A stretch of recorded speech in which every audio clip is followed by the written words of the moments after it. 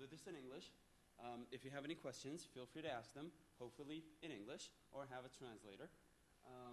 And I'm going to talk a little bit about Git. And the thing is with Git is that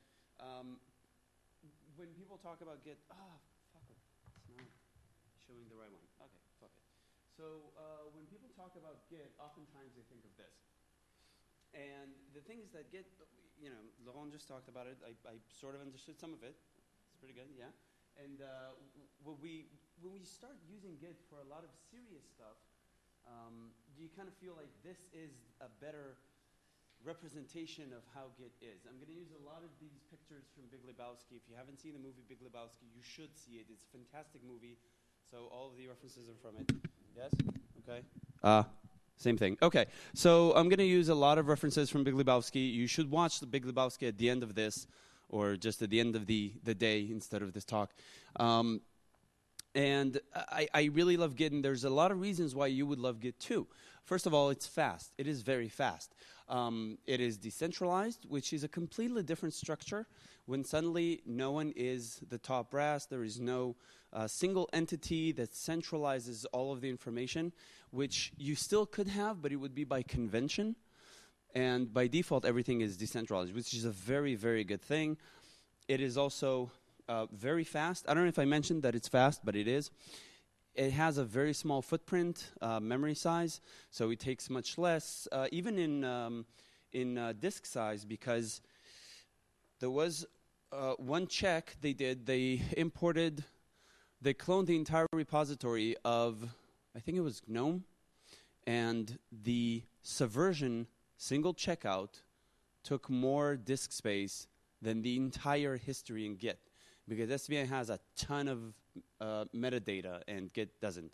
So Git even takes much less in disk space, even if it takes the entire history.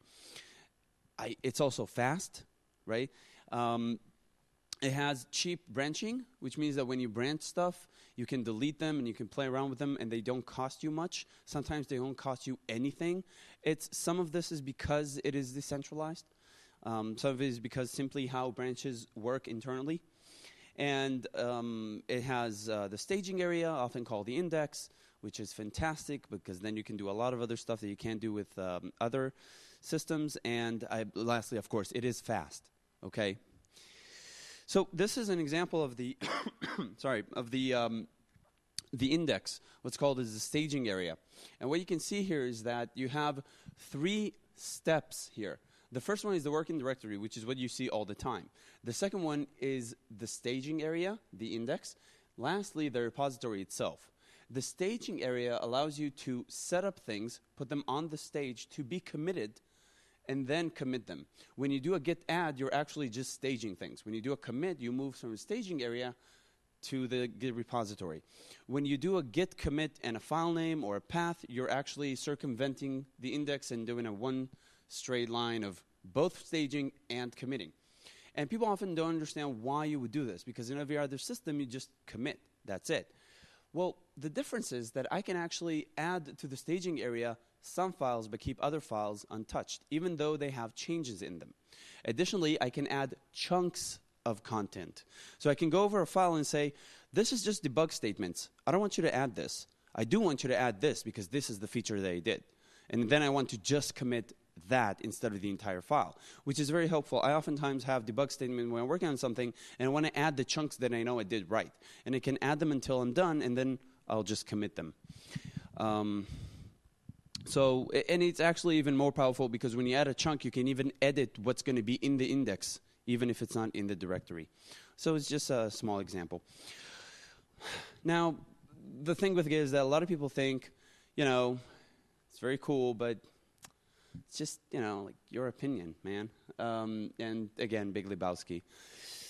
Because it's confusing, and this is usually stuff that you can hear from people say. Okay, these are actual quotes I got from people. Checkout has too many usages. Have you ever seen that one? Have you ever thought that you have too many checkouts? You can do checkout this, checkout that, and it's just, there is no single usage for checkout. Merge conflicts, they are very annoying. They're very difficult. to handle sometimes.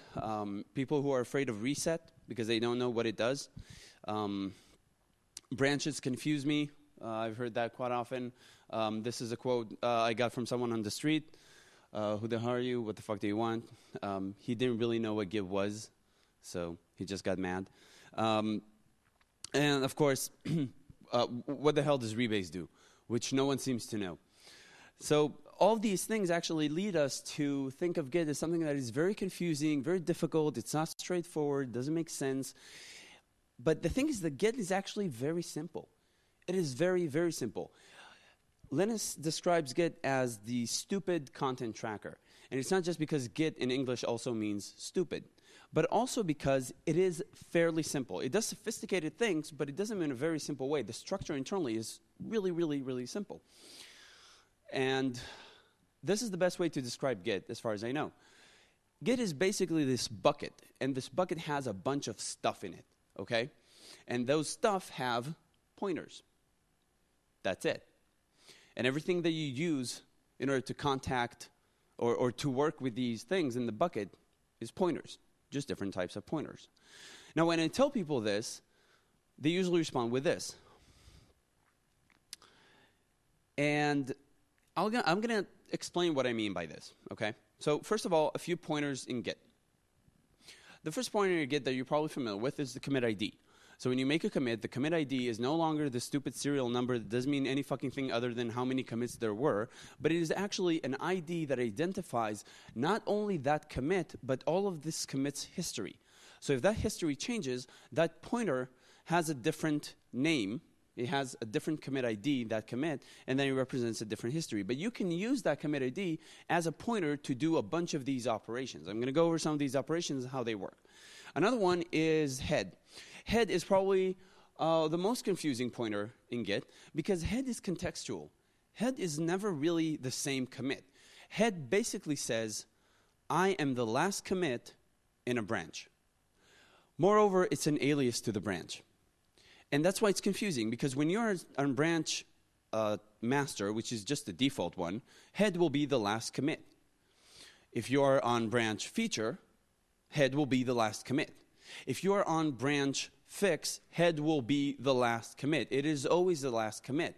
That it's very contextual to what branch you are on. The commit ID never changes unless the history changes. So you can move between branches as much as you want. That ID stays the same for the entire repository. But if you are in different branches, head will change and reflect the last commit. There's the branch name. The branch is just a pointer. People confuse that all the time. They think branches are directories. They're not. Branches are just pointers. That's it. And it's a pointer that you can add, you can delete, you can play with it, but it's a pointer nonetheless. Just like the commit ID and just like the head, it just has different usages.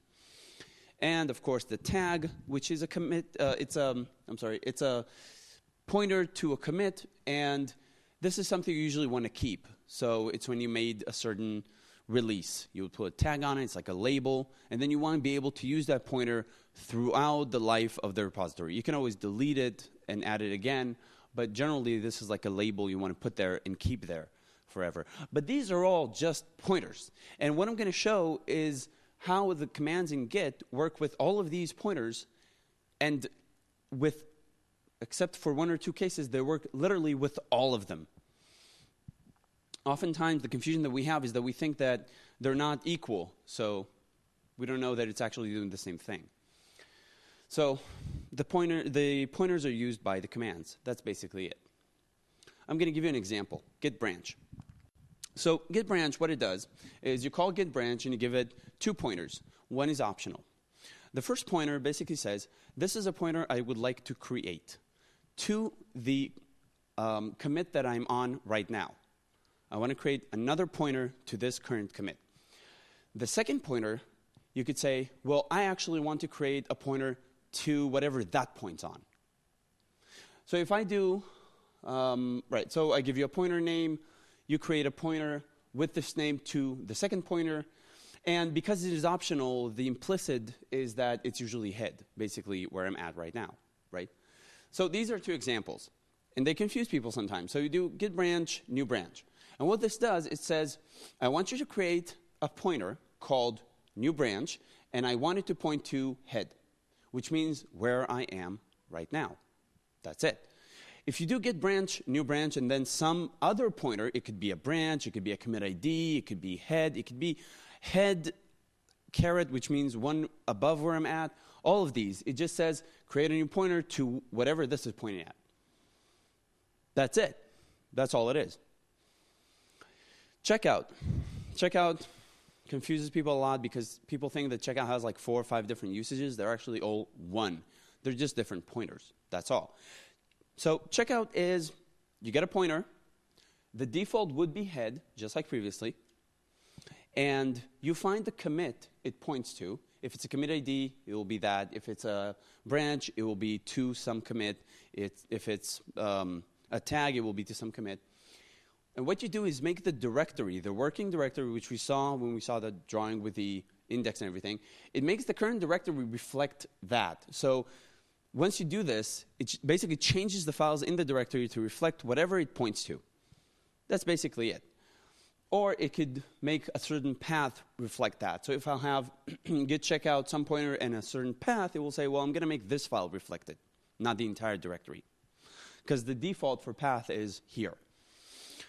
These are a few examples that all do the exact same thing. They just use different pointers. So if I do git checkout file, it's actually saying, I want you to check out file.txt from head.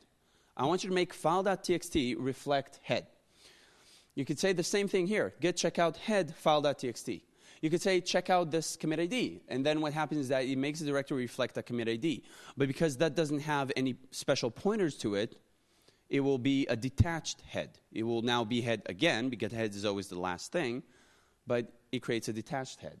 Checkout and branch name, you're basically making the entire tree reflect whatever the branch is pointing on. With -b, you're creating it and then doing it. Same thing. Yes? What is what? The Not everyone at the same time? What does it mean, detached head? Oh, detached head. So when you do a checkout for a commit ID, so let me say differently. Okay, when I do this, I check out, I make a single file reflect what is in head. But when I do this and there is no file path, it actually has to make the entire tree reflect this. Now, if I give some branch name instead of a commit ID, it says, okay, well, there's a pointer to it. That's great. New branch. But when I give a commit ID, there is no pointer to that commit ID. So what it does is create a new branch for this commit ID. And that means that now head is pointing to this new created branch. But because you didn't give any name to it, it's detached. It's not connected to anything else. There's no other pointers to it. Reset, I give you a pointer. You make head point to it. That's it. It just moves head around. It literally just moves the pointer. So git reset head, and you can just move head around. This is an example where I move head one layer up. This is when I move head to a very specific commit, so I can move it forward, backwards, whatever I want. It's kind of like time travel, which the dude would say far out. All right. And rebase. Rebase, I love rebase. Rebase works like this. I give you a branch pointer. You check out that branch. Then you cherry pick, which means applying patches, of the branch that I was in on the commits on the branch that I was in on this new one. Then you change my branch pointer to it. So, I'll give you an example. If I'm on new feature and I do rebase master, what it does is check out master, cherry pick on top of master all of these new commits without moving the master pointer, and then it changes the new feature pointer to that last one. So here's how it would look like. If before I had D, E, F, G, and then A, B, C that came from here. If I want to rebase topic from master, what I want to do is actually take F and take G and put them here in between. So it will be D, E, F, G, A, B, C. Then A, B, C, it's as if they started from here. I'm basically moving this line over here. just like you see it here. So what it does is actually, what it does is check out master, apply A, B, C, and then move topic to that. This is how it looks like. Master is still on G, but topic is on A, B, C. Now, because we applied them, their commit IDs have to be different because commit IDs always reflect the entire history. So if previously A was called A because it had D and E before, now it has F and G, which means it's no longer A. It's some different commit ID. It's a hash. So now it will be this thing instead, A and a tick. Same with B, same with C, because their history changed. The commit ID has to change too. That's basically rebase. It just moves this line over here. There's a ton of benefits for it, which I will not cover here. But that really is all that rebase does. So I don't know how many have seen Big Lebowski? Oh, fantastic. So you all like this story, right? This is good. I love this. This is the best slide I've ever made for a presentation.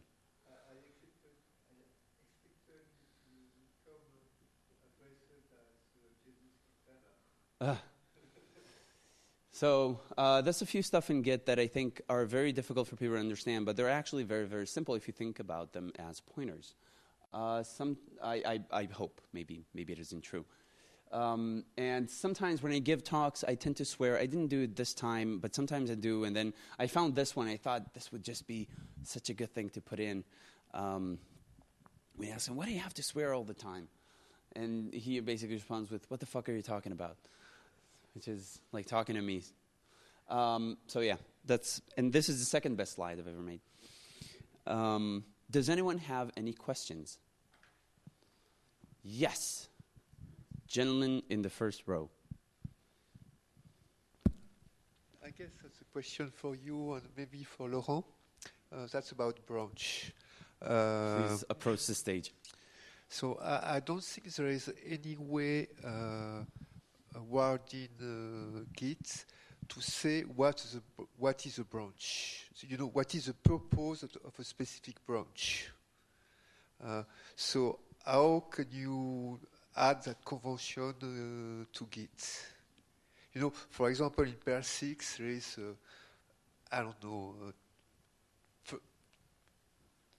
20, 30 branch, and I have no way to know what is the purpose of a specific branch. Yeah, you cannot add a description to the branch name. Yeah, as far as I know. So you can do it for the tags, but not for the branch. So is there a tool that impose that convention? You can force a branch. You can force naming convention with, for instance, with tools like Gitolite. You cannot force people to use this name for the branch, but you can prevent them to push other names. So which in them is the same. My question is, I want to know the purpose of a specific branch. So that information must be... Make the branch name meaningful. Yes. This is basically a matter of convention. Yeah.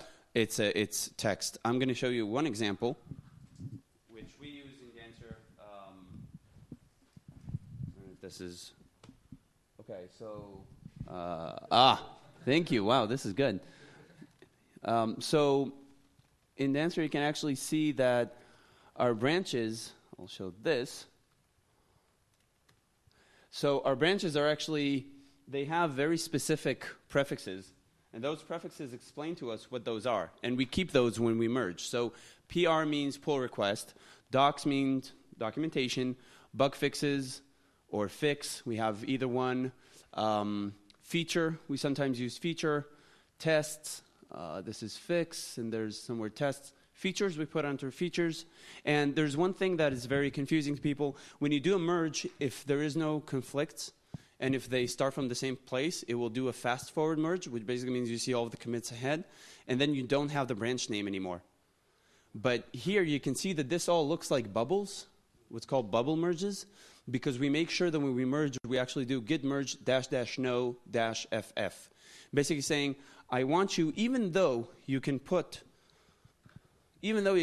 this commit just here instead and just have 1 and 2, I want you to create another commit which says merge branch, and the name of the branch. And then we know this one, where it came from. We know that all of these changes came from this one. We know that these changes, all of these, came from a branch called feature/common middleware. So right. you don't impose to the first commit of a branch to describe what is the branch, for example. So that would be a convention. No, we wouldn't do that. Our approach would basically mean would be make the branch name reflect what this branch does, and prefix it with the type of change that you're making. Fix, feature, release. Our releases are in a branch. So if you take a look at our release, you'll see, where is my, there we go. Damn you. Release/version. So, okay, do you have any tools that enforce that convention on programmers to refuse? Gitflow does that.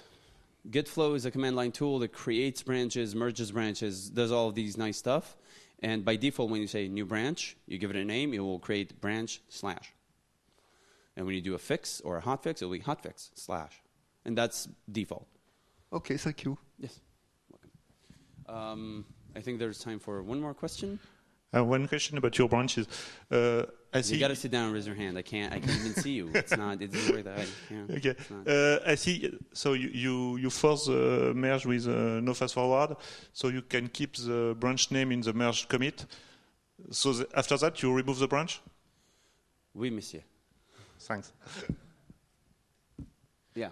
We won't keep branches around, but we will provide for this branch. For this commit, the merge commit, we'll have a tag. So if I'll just do git tag, why do I have to write so shitty? So this is when we started to do it. You can see that each one has its own tag, and that tag is a pointer to the commit, which was the merge of the branch that did the release. So you can check out that tag, and then you know it's that version, which is super useful for us when we do testing. Very much. Lastly? Do you have this convention documented somewhere on the Dancer site? We used to have a few documentations on how to... Sorry. I think this Git guide might be the one that we're using to show contributors. So, set file type markdown, I think. There we go. So this shows the convention that we use with a lot of things. You can see here that it says, please check out this is PR, stuff like that.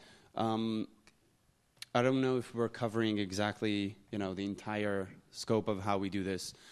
We generally tend to accept patches whichever fucking way you provide them.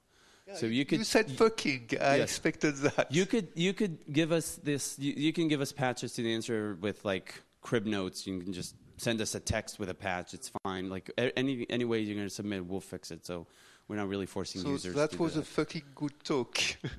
Thank you very fucking much. Yeah. Any other question? All right. Thank you. Thank you, Sawyer.